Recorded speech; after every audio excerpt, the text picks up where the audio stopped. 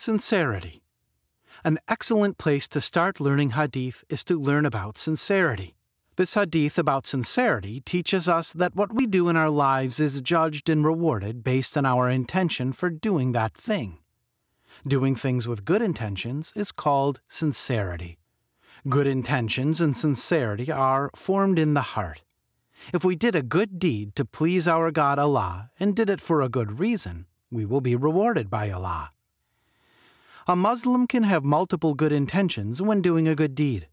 For example, a Muslim can do a good deed to please Allah and make himself humble, and he or she would get rewarded with extra good deeds. We should constantly listen to what our hearts tell us to make sure we are doing good deeds to please Allah.